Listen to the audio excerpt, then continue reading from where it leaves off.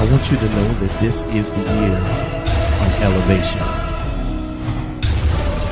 Believe in God that there's going to be an elevation in every area of your life. Good morning, family and friends of Greater Zionsville. Where has the time gone? It is November. Here are your announcements. November 11th, it's Veterans Day. We'd like to take this opportunity to acknowledge everyone that served in our U.S. military, past and present. Thank you for all your hard work, sacrifice, and dedication. Also, it will be our Usher's Thanksgiving dinner. Our toy drive also begins on this day. November 14th and 15th is I Love My Church weekend. I love my church. You don't love your church? What's wrong with you? November 18th, we will have a guest speaker for our one-night revival, Pastor Tom Watson of Watson Memorial Teaching Ministries. November 21st, Greater Zionsville will be feeding the needy at the New Orleans Mission.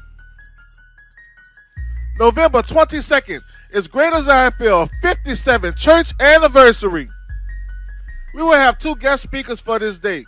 At our 8 o'clock service will be Pastor Garen James of Ecclesia Family Church. And at our 10:30 service, we will have Pastor John Bailey of Corrine Missionary Baptist Church.